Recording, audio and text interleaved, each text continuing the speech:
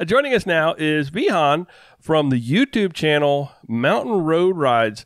We're going to do a deep dive into the Mountain Road Rides YouTube video channel. Welcome. It is great to have you here with us, Wiehan.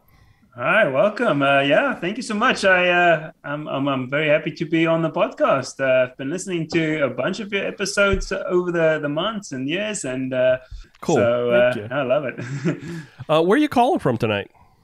So yeah, I am based here in Northern Virginia, in Great Falls, and I think you guys are familiar with the C&O Canal. You've ridden on that a couple of times. I've seen those videos, and so it goes through the Great Falls Park, and we're just on the other side of the river instead of the Maryland side. We're on the Virginia side, so that park is not too far away from me, and so it's one of my favorite local stomping grounds where you can go and ride.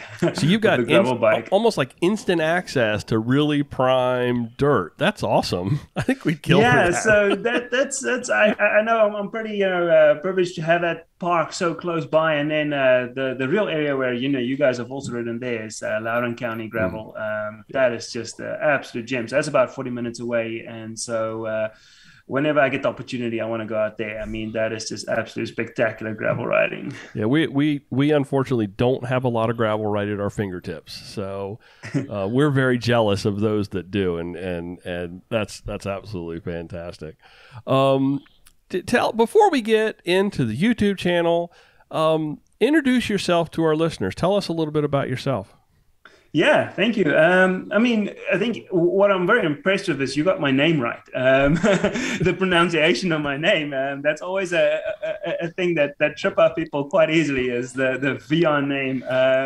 I do my homework. Yeah, I can tell. I mean, I'm originally from South Africa. My native language is Afrikaans, and so the Wiehan is actually it's a V sound, but it's spelled Wiehan. And so, originally from South Africa, grew up there, small town, just about an hour south of Johannesburg.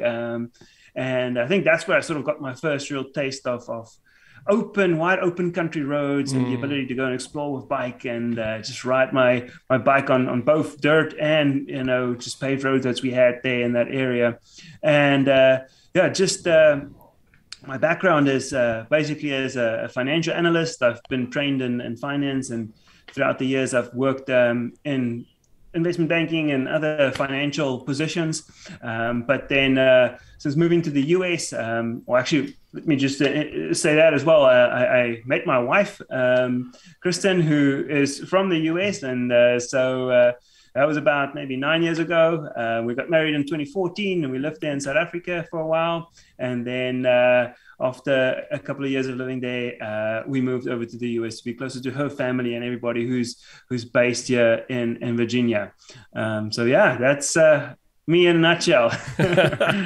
So the YouTube channel is a bit of a creative outlet, I guess, and coming from the financial analyst world. That's right. I like to think of exercising both sides of my brain. So the analytical side, that's where I get my numbers and fixes. And I think that's why I love nerding out on all the technical stuff of biking as well. I can easily go into all the details of the watts and calculations around biketrometry and all those sort of things. The more nerdy stuff if you want to get into like spreadsheets. I'm pretty good at designing spreadsheets, so I can go and work out gear ratios to the T. And you fit right in with some of our listeners, Ted and Chris, with their spreadsheet decision trees. And I've been known to put together a spreadsheet or two from time to time. We can take a little bit of rivet over that. So but then for me, the creative side is, I think Kristen is actually the real creative in the family. She's a trained photographer, professional by trade. And so I love that we can kind of complement each other and doing that as well. So she's very much an instrumental part of Mountain Road Ride and the videos that we produce. And a lot of behind the scenes stuff is also done by her. And so I think, that kind of balance between the analytical business side and then also the creative side. I was watching one of your videos earlier today, and it was the one from down in Floyd, Virginia. And it looked like it was kind of a miserable day. And you encountered her at the wooden bridge. That's right. And I think you actually said to talking to the cameras, like, really hard to get back on the bike in something like this when you've just encountered somebody that you love. You could have get right in the car. So she's obviously a big part of the channel too. But doesn't she also have her own little mountain road channel on YouTube or something? Exactly. So we split up the content on our web page. The main page is mountainroad.com, but we kind of focus it on two sides. Mountain Road Ride, that's obviously all the gravel cycling related stuff on my end. And then on Kristen's side, she focuses on the natural living, non-toxic lifestyle, gardening, cooking. That's her passions in life. So when I'm not riding, or actually let's say this, my payback for all the services she gives and help out with my side of the channel, I've got to go build some garden boxes and so I don't mean to cut you off. That's up my alley too. But we are noticing, or I am noticing, your house plants in the background, and my husband has a small forest on our kitchen table. All over the house, but a lot on the table. Well, great. I love it. Well, I'm not the plant person. That's definitely Kristen's side, and that little lemon tree over there is what she keeps on life. So, that's her passion. So, what sparked your interest in gravel cycling beyond, what you're doing? We all, as a kids, you get out and you ride your bikes, but in the world of gravel. So, kind of what sparked your interest in gravel cycling? Yeah, I think it ties back to my connection with South Africa, because as I mentioned earlier, I lived in this small town, and the dirt roads there were quite extensive as well, and the ability to go on both paved and off-road. And in South Africa, the mountain biking scene is pretty huge. I mean, you have world-class events like the Cape Epic out there. So after a couple of years of road cycling, I also got into mountain biking, tried my hand at cross-country mountain biking. And then when I discovered gravel, only after moving to the US, I was like, this is the perfect combination of both those disciplines. I get to exercise my endurance capabilities from the road, but I can use all my technical skills that I picked up on the mountain biking side, because a lot of these gravel roads, they do require, good bike handling skills as well. And so being able to combine those two, it was just a perfect combination for me of both. But I think I also want to just tie it in with my connection with the finance world, because I think this is something that I want to do with the channel. Is I feel like I can relate to that sort of 9-to-5 person who works in the corporate world, who's sort of stuck behind a screen all day. And that was me, building Excel spreadsheets and financial reports and all those sort of things. And for me, I needed kind of a bit of escape. I wanted more. I wanted to be outside. I am an outdoor kind of person. And so it almost felt like a part of me was always, lacking or dying when I'm just sitting in front of a computer. And when I discovered gravel, it was also just the ability to get out there and explore and see the world and see all the beautiful natural surroundings. And that instantly, that got me hooked. And once I was on the first couple of gravel rides, it's like, this is just amazing. And the places we can go. That comes through in your videos. You really do communicate well. Yeah. How the environment that we get to ride our bikes in is just so amazing. It was fun. We played before I left my shop. We were playing your videos, and I was showing them the unpaved one, and just it really brought them into it. Like all my staff members, it was pretty cool. Yeah, I actually showed your video to my wife and my mother-in-law, and I was like, "You guys want to know what I did this weekend? Look at this. Check out this one." And we sat there and ate dinner and watched your video, and they were just, it was like, it was really cool. It was really you do a great job of storytelling the event as a ride. I think it's I'm a little jealous. You just do a really good job, a great job. No, I really appreciate this feedback. I mean, and it's feedback like this. I get a couple of comments like this on the videos as well. And what I always write back is like, this is kind of feedback that motivates me to get out there and want to make more. And I feel like I want to share my passion. This is my passion, and something I really enjoy doing. And the spin-off, hopefully, from that is that it'll inspire other people to get out there. And that's sort of my biggest goal with these videos is just to inspire the community to get out there, no matter your fitness level, no matter your access to riding opportunities. You can get out there, and even in your neighborhood, there's always places to explore, new ways to go and ride. And that for me is the end result. And I get great joy out of hearing stories like this. So thank you. So I always ask this question when we have guests on, and it's interesting how in line the responses always are, and I'd love to get your take on this. What's your personal take on the current popularity of gravel cycling as a discipline? Yeah, no, I love it. I mean, I just love seeing this. What started off as this grassroots movement is just exploding, and it's growing, and I think it creates an excitement for people to want to be a part of it as they see it growing and gaining more traction and popularity within the media channels. It just connects with people, and it gives them the opportunity to get outside. And like I said, if we ultimately inspire people to get outdoors and just break away from computer screens for a while and go and ride their bike, that's awesome. So I don't care, if there's all this other, drama around, should it be still in its infancy and kept at a smaller scale? If it gets people on bikes, then that's awesome. More butts on bikes. Speaking of bikes, what bikes do you have in your stable? Yeah, no, this is my topic. I love nerding out on some bikes.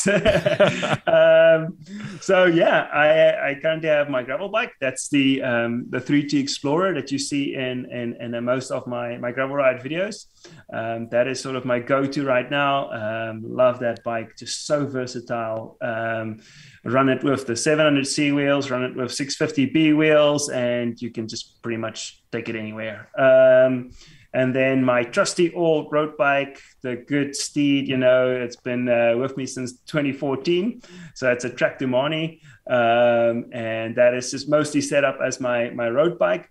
But I've also done a video on the channel actually to convert an old rim brake road bike to something that's, I would call it light duty gravel riding. And I've taken that bike out with some Panaracer Gravel King tires in the 26 millimeter version, and that can go on gravel if you're careful and you pick your lines. You can actually get away with an old school road bike on gravel as well. So sometimes I like to push the limits on that, especially like on the towpath. Yeah, that's perfect for the towpath. Exactly. Yeah. Your video catalog now. People who haven't seen your channel. Hopefully after they've listened to us, that's the first thing they're going to do is they're going to jump over and start digging through your catalog. Your catalog is pretty doggone deep. How long have you been producing videos, and how many of them have you done? Yeah. No, so it started with Chris and I back in 2018, I believe, and we first used the one channel jointly, and we try to split our content, but we realized that we want to focus on both our passions separately and just kind of build that niche. So she split off, started doing the mountain road live videos, and with me, I kept on with the ride stuff. So in total, we've got about 120-ish videos right now. So it's grown nicely over the years, and then since starting with the gravel ride of the week, that playlist is continuously being added to, and so we're currently on 32. I think I was going to ask you how many are in there. So that's sort of the piece that kind of like got my attention, and really because I was looking at the names of your videos, it was like Unpaved. Yep, that's one in our backyard. Gravista, that's one in our backyard. Down in Floyd, that's one in our backyard. Dirty Kitten, one in, it just was on and on and over and over and over again. It was kind of like it was really cool, the familiarity of what we have here and with those rides being in our backyard. Yeah. So I think you can agree. We're so spoiled for the riding opportunities that we've got here in Virginia, and just the places we can ride. We've got the Shenandoahs, we've got the Blue Ridge Mountains. we've got closer to, DC, we've got the tow path. We've got people who want to be on just pavement. We've got the W&OD path right here with us.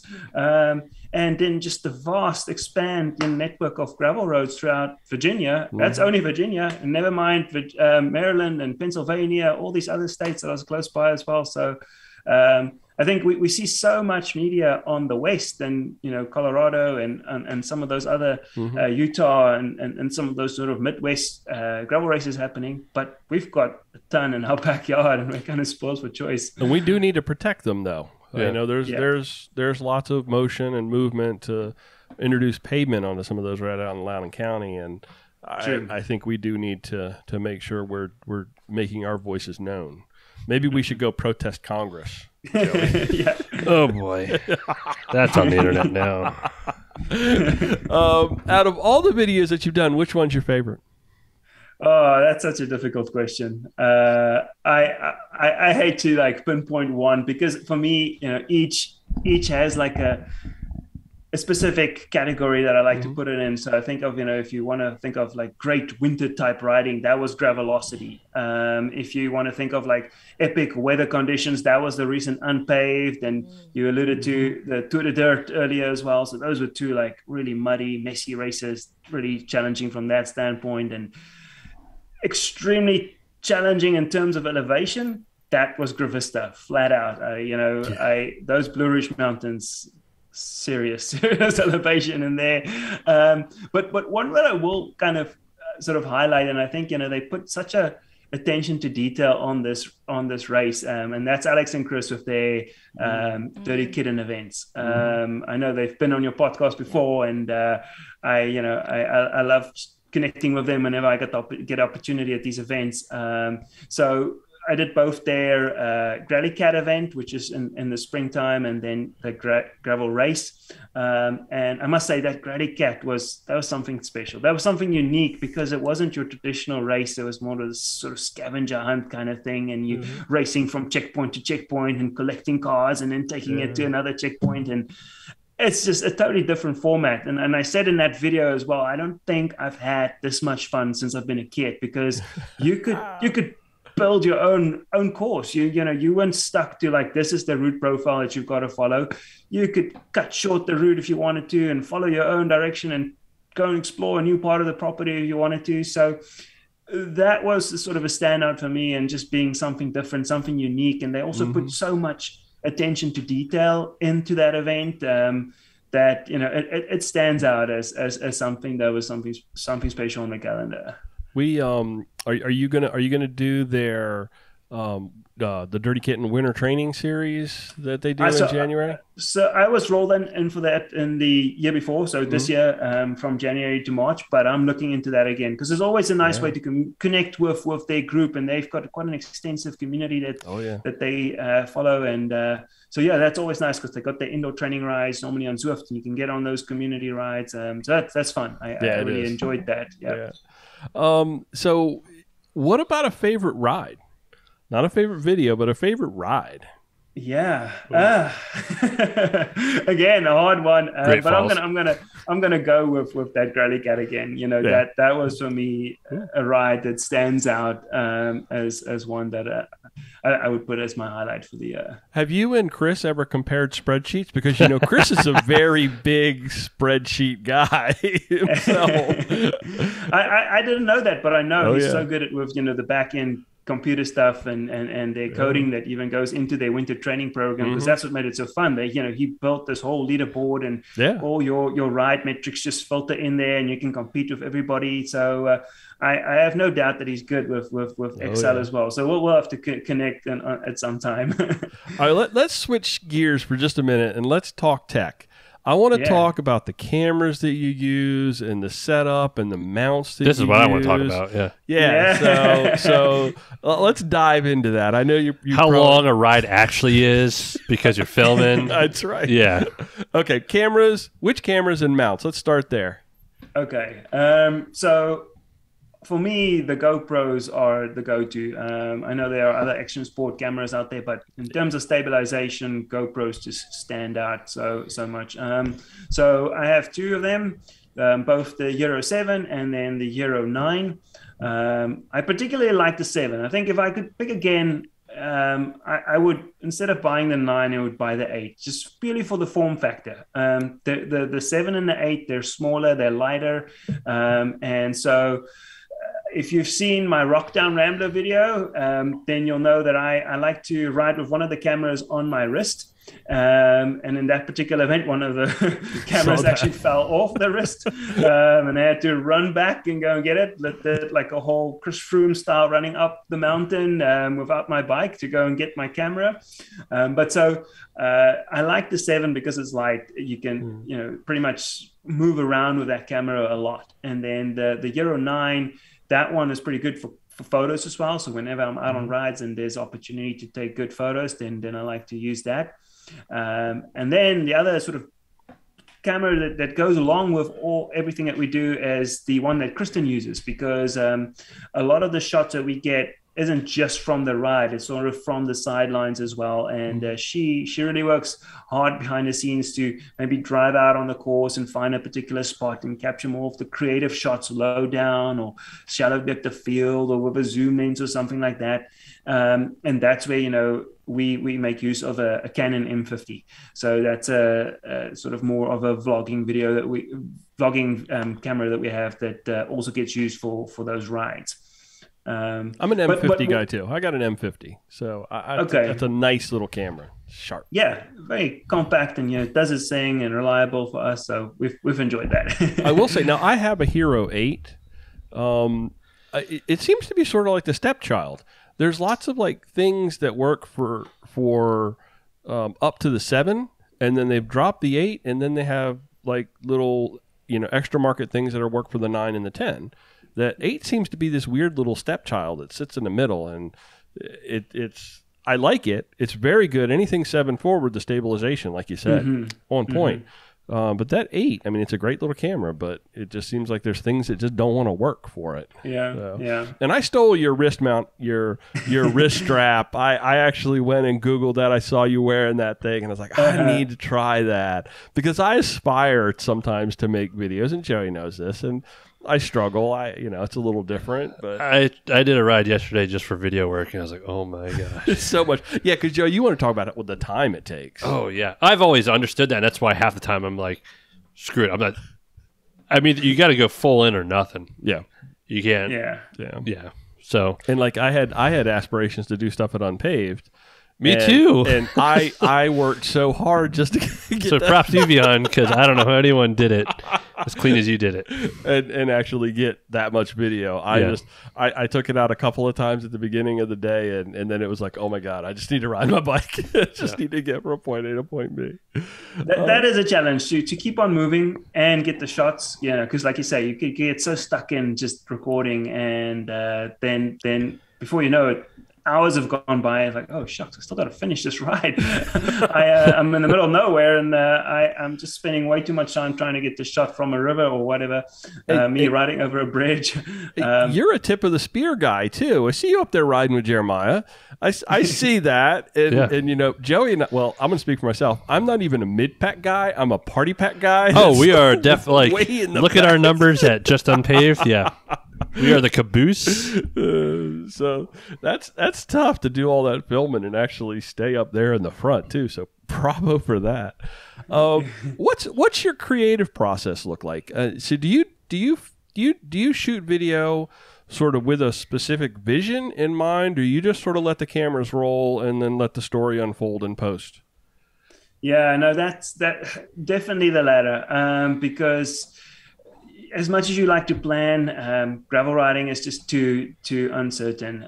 You never know what the road is going to look like and what's going to happen if your camera is going to fall off your wrist and you got to go back and get it.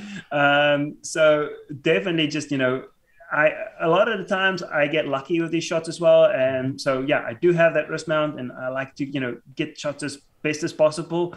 But a lot of times, to be honest, I'm just sticking it in a direction and hoping that I've got somebody framed in that shot, because I'm trying my best to keep my eye on the road and not crash. And that's also something I do want to mention is now, for the most part, try to, at least do it in a safe manner. I think, my wife always sends me out the door with 3 rules when I go and ride. It's like, be safe, have fun, take photos. And I do it in that order as well. So I want to be safe, and I don't want to, first of all, put myself at risk and also those people around me at risk, by getting a weird shot or trying to be all creative and then causing a crash. So most of the time, if I get a shot, I'm lucky, and I'm just thankful that I framed somebody in the shot while, keeping a good line and staying safe. And so definitely, just go out on a day, have fun, and record it as it happens, because, that's, I feel like, really captures the essence of the story so much better than trying to script it or force it into a direction like this.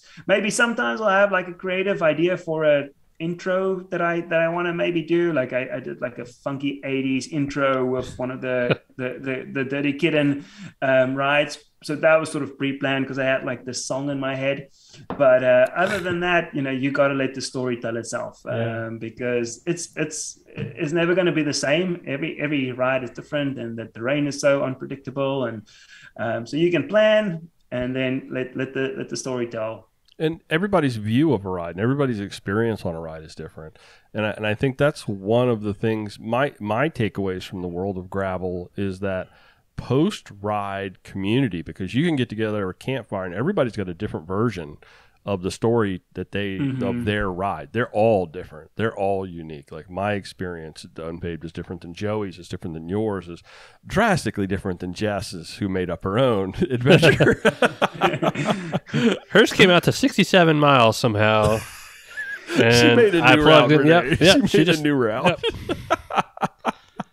Exploring Pennsylvania gravel roads. I love it. And doing it twice. It was just looping an area I do twice. It was this, and Dave had a very well marked course, because every time I took a turn, it said wrong way. So what kind of plans have you got for next year? I'm assuming you're already starting to make some plans for next year. What kind of plans you got? Yeah, I'm definitely drawing up my calendar. I started a couple of weeks ago, and so what I do want to do is explore some more. I think, now that the bug has sort of bitten me this year of exploring a lot of the mid-Atlantic stuff. I mentioned earlier, there's other races obviously in other part of the country as well. And I'd love to, if the opportunity is there, maybe travel out west, go and see a race in either, Colorado or perhaps, California somewhere.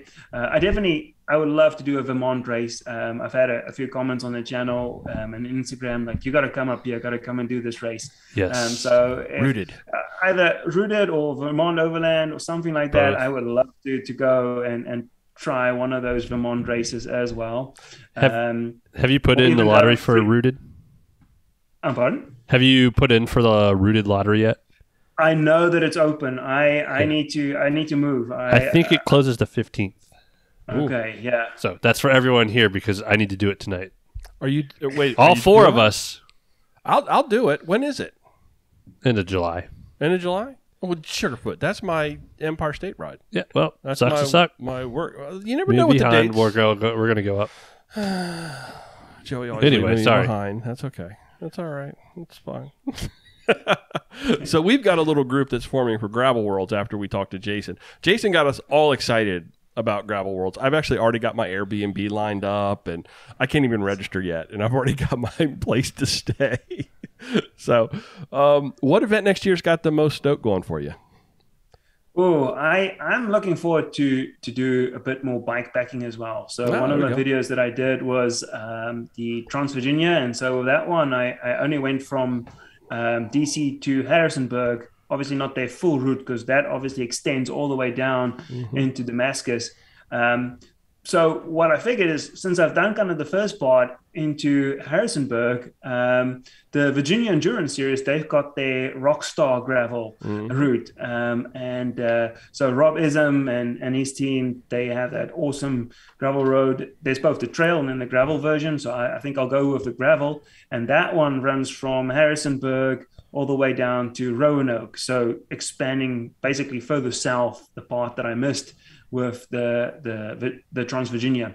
So that's one that I'm pretty excited about. I think it'll be a multi-day thing for me. I'm not one of those or at least not there yet, but one of those ultra endurance races that will go through the night and try and, see if they can set a 3-day course in one day. I can't do those sort of things.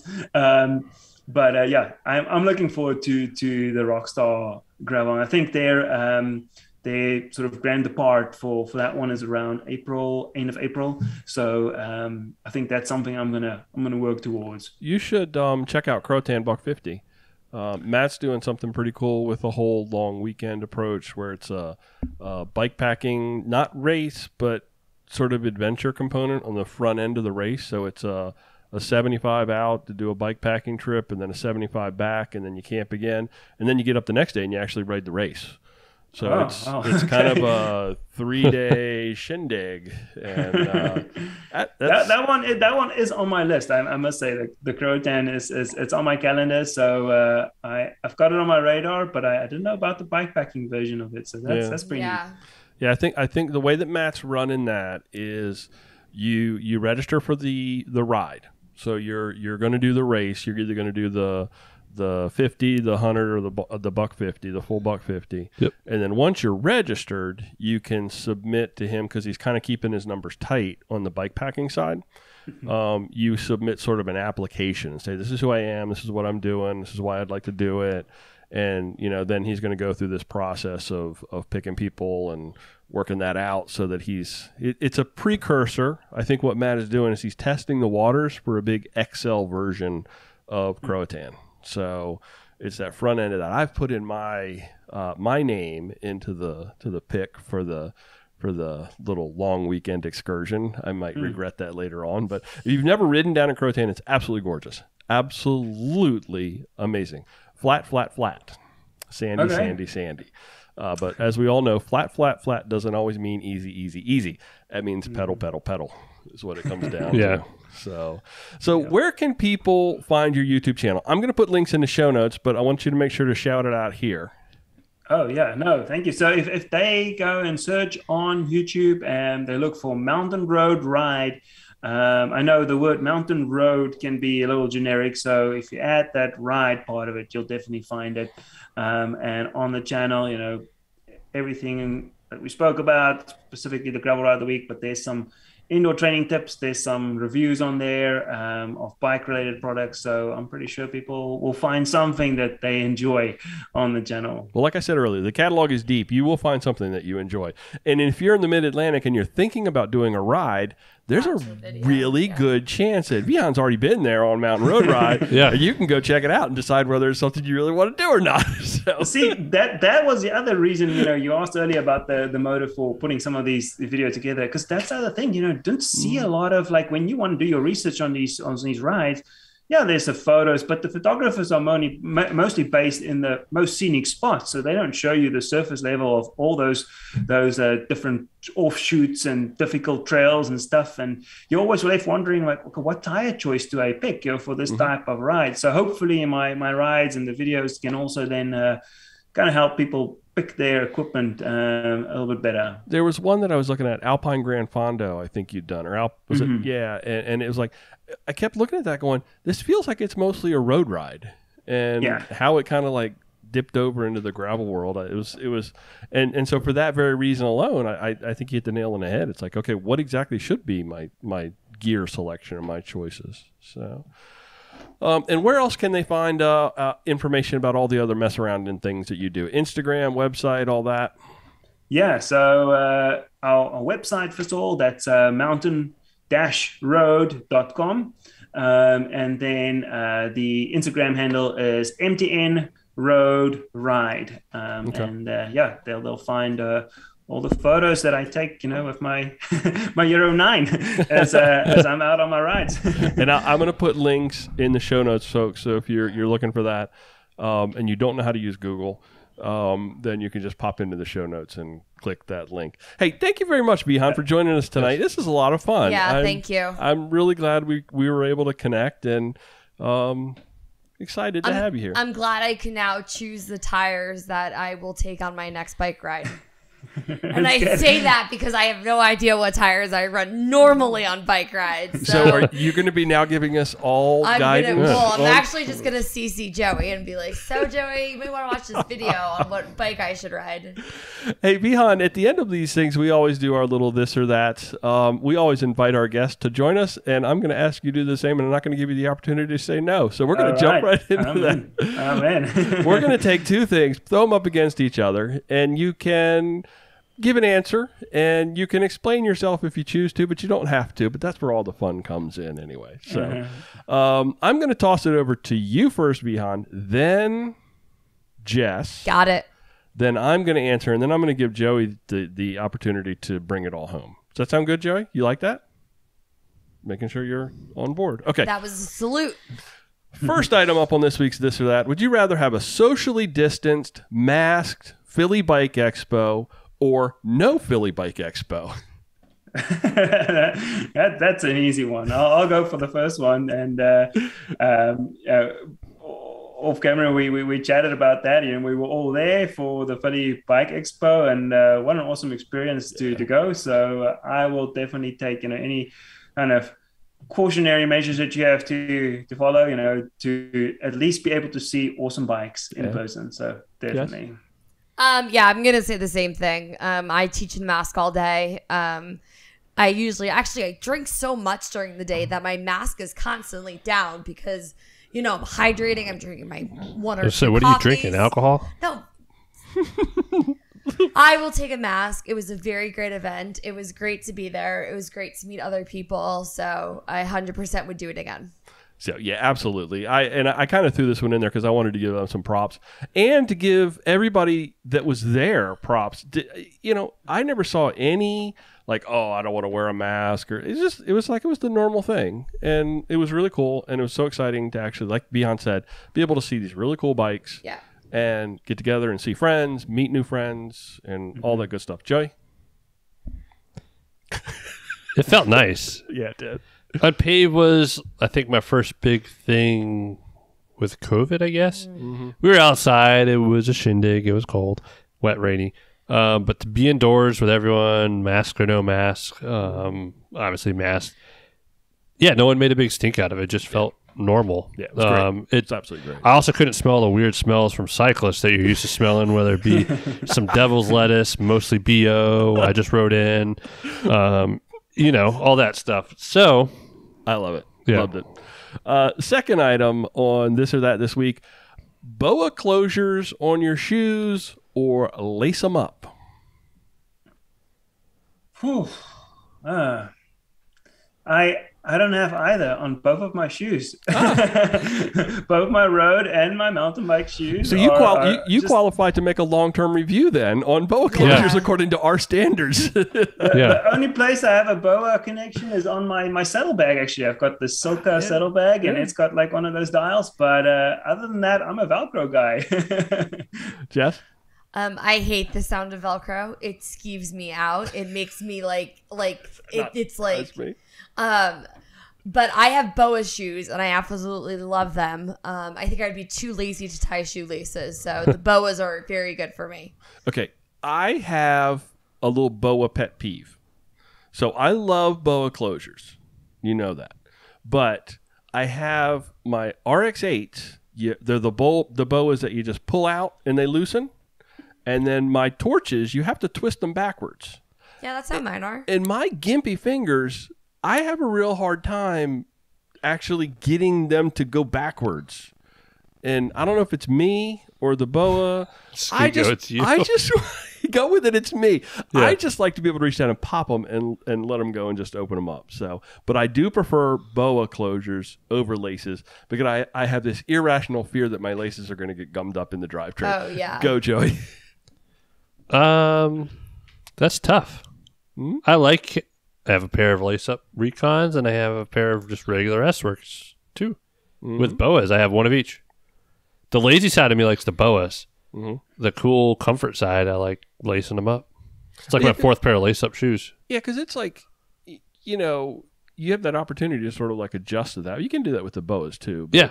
Like the S-Works BOAs, they have that nice Swiss style, like watch kind of Mine is super sweet. Yeah, so we have the same pair of shoes of those. Even though boas have this whole lifetime thing, and I've actually had to get repair kits for my boas, you will cuss them all day long when you're getting ready to do a ride, or especially if it's in a big event, and that boa snaps, and you don't have the repair Yeah, I can do anything for a shoelace. That's so I like the shoelace on my S-Work shoes versus I like my RX-8s, but I love that nice metal. Mm-hmm. Yeah. So you never know. But in my triathlon days, I did have Velcro shoes. So just saying that. Speaking of which, third item on this week's This or That: unpaved on a single speed or run a triathlon. It's actually do a triathlon. Do a triathlon. Because you I'm don't. sorry. You only run in a third of the triathlon. I don't know. Wiehan.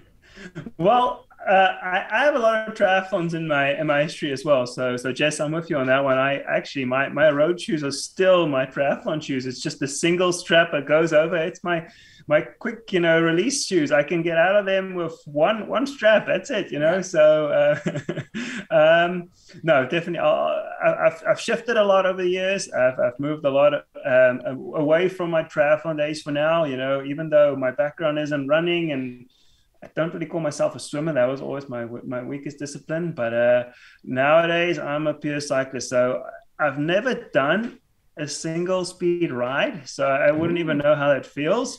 But I'll pick that. I think that'll be a nice challenge. Maybe for a future video, I need to throw out my first gravel ride of the week that's on a single speed. Nice. There we go.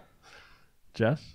You already answered. Did you answer? I didn't answer. But see, this is the thing, because I didn't do like the difference and all that stuff. Mm-hmm. Like I could have handled my 60-mile ride on a single speed. Okay. It was hilly, but not as much as I was like huffing and puffing. Mm-hmm. And there wasn't anything I would need to unclip and white walk up. So I would.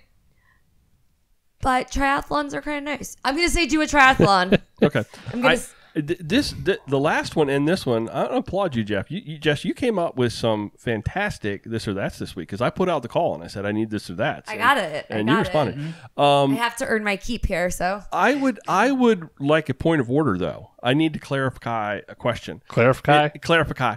Do you need to finish unpaved or a single speed, or just start unpaved? No, you have to finish unpaved on a single speed.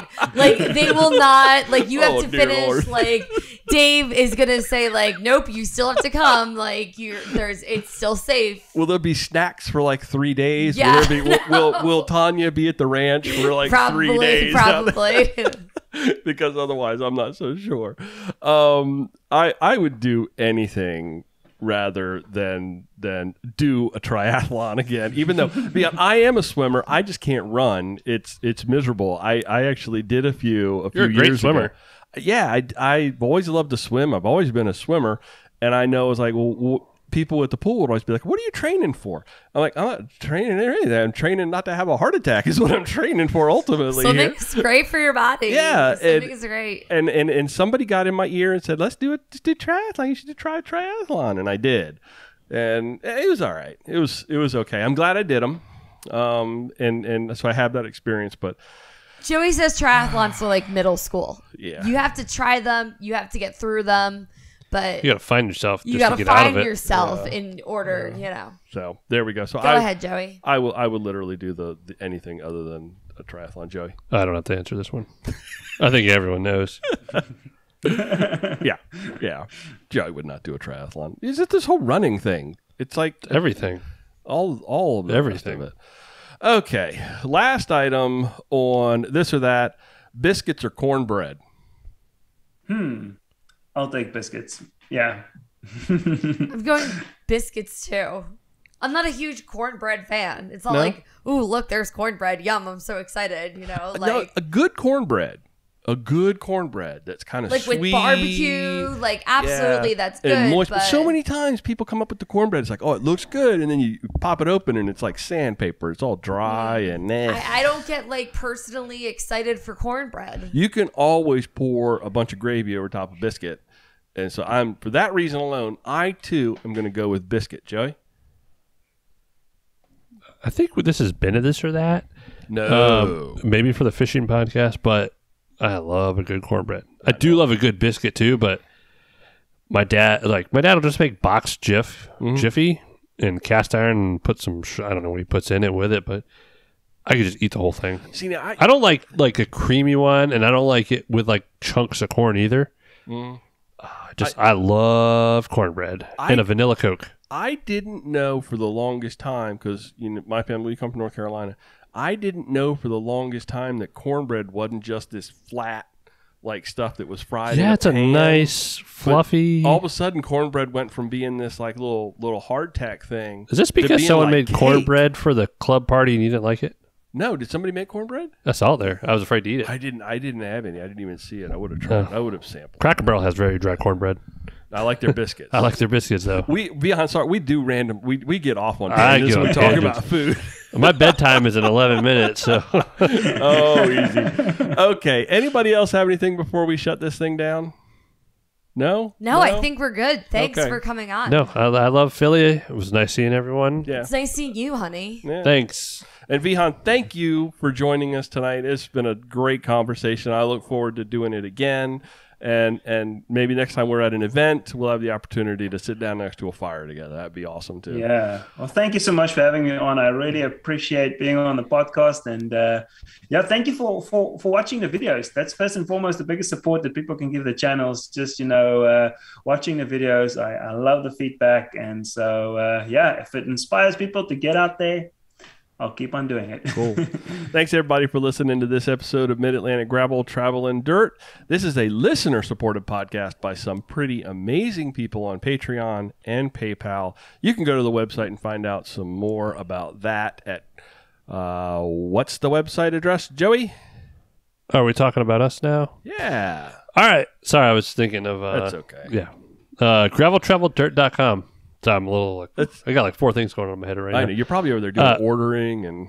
Our Instagram, which we have been more active on, is at Mid-Atlantic GTD.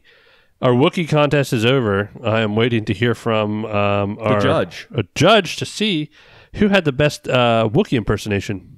Have we heard anything from the Wookiee judge? No, the Wookiee judge is dead to me.